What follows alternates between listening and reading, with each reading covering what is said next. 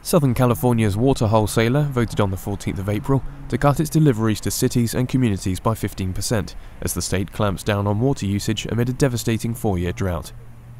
The Metropolitan Water District's plan aims to put cities in the greater Los Angeles area in compliance with an order by Governor Jerry Brown to reduce water use by 25%, the first mandatory statewide reduction in California history.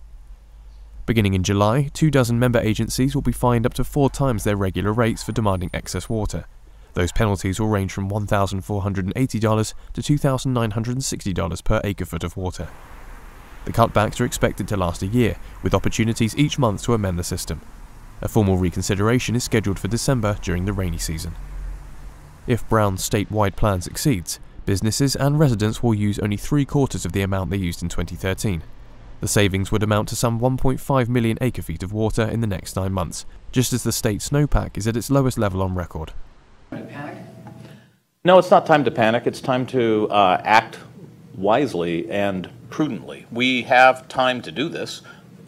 What we've asked for is a 15% cutback at the city level, which includes a lot of places like universities and the Caltrans median strips and all those other things that need to be worked on.